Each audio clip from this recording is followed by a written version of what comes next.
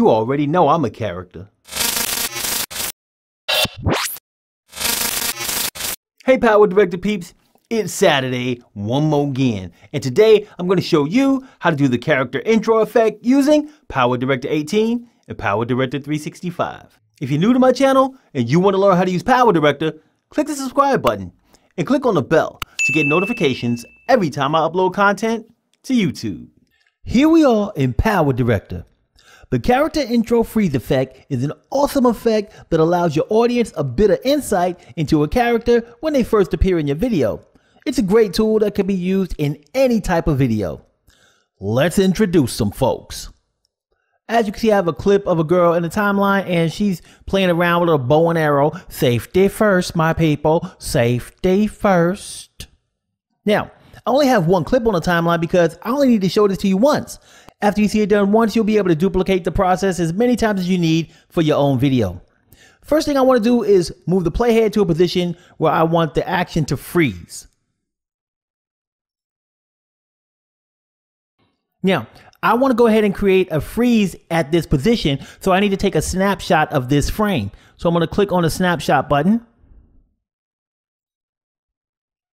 give it a name, and pick the location where I want it to go. I'm good where it's at right here, so I'm going to go ahead and click on save. Now to create the freeze, we need to move the snapshot to the timeline, and we need to go ahead and split the clip so that we can put the snapshot in between the two videos.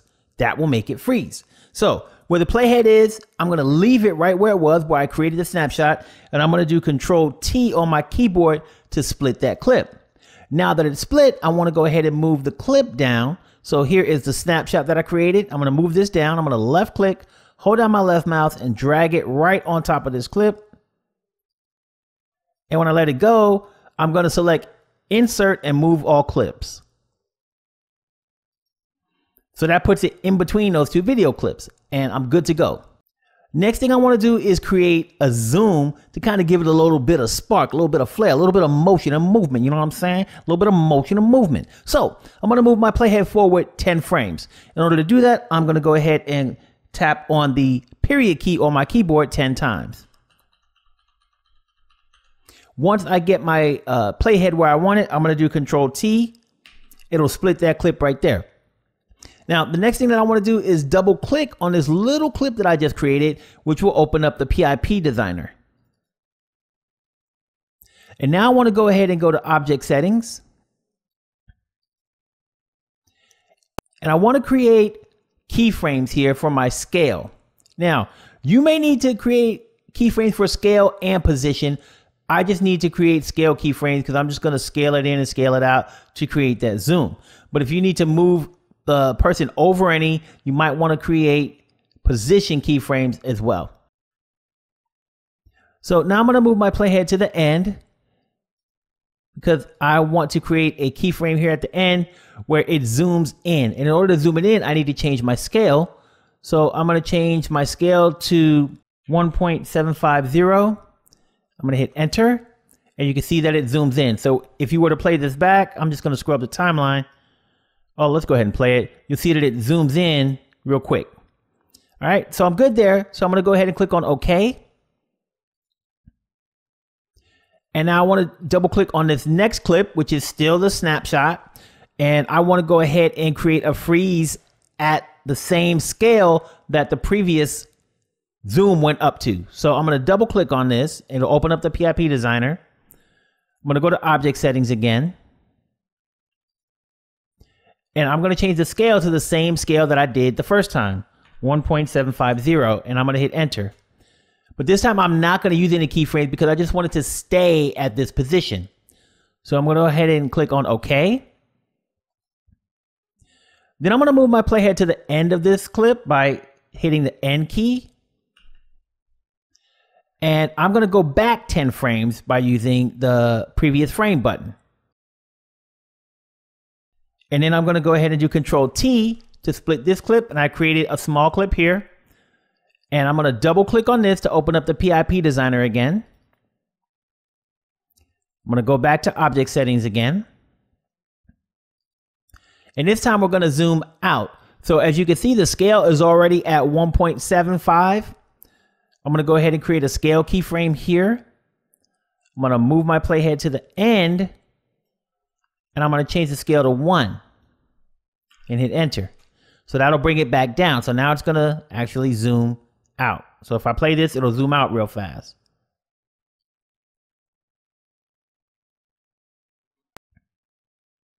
So I'm okay here. So I'm going to go ahead and click on OK. And now this middle section, that's the free section. You can make it as long as you want. I want mine to be 3 seconds. So I'm just going to left click on it. And then I'm going to click on this duration button. And I'm going to type in a duration I want, 0300, and hit enter.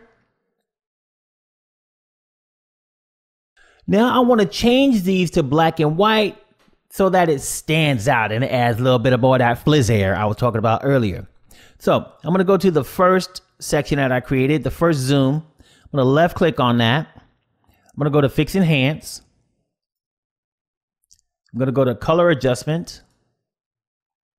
And I'm going to bring my saturation all the way down to 0. I'm going to click on this middle section, the frozen section. I'm going to go ahead and change the saturation to 0. I'm going to click on the last section, the last zoom, change the saturation to 0 there as well.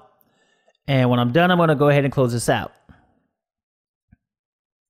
Now we can add our text for that extra piece of flair. There's so much flair going on that it's flizzery. I'm going to go ahead and go to the title room. In here, I want to go down to the Vintage Titles pack.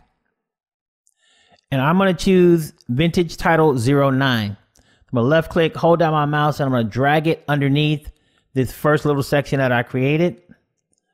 I'm going to place my cursor at the end till I see 2 arrows pointed in the opposite direction. I'm going to hold down my left mouse and I'm going to drag this back. And now it's just covering those 3 little clips that I created for the freeze frame. So now I'm going to double click on this to go ahead and make some changes to the title. I'm going to go ahead and click on OK. And the first thing that I want to do is change the rotation. So you can place your cursor over this little green dot, hold down your left mouse and move it so that it rotates it. I'm just going to type in the rotation that I want and hit enter. And then as far as the scale, I'm going to type in the scale that I want and hit enter. And then for the X and Y position, of course, if you want to just place your cursor over and wait till you see the crosshairs, hold down your left mouse, you can drag it where you want it to be. You know, got options to do all that good stuff. I'm just going to type this in. And then you want to change your text to be what you want your text.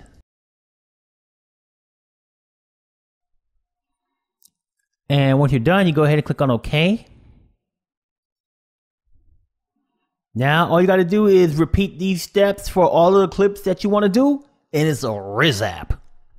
I'm going to play this back and show you exactly what it looks like.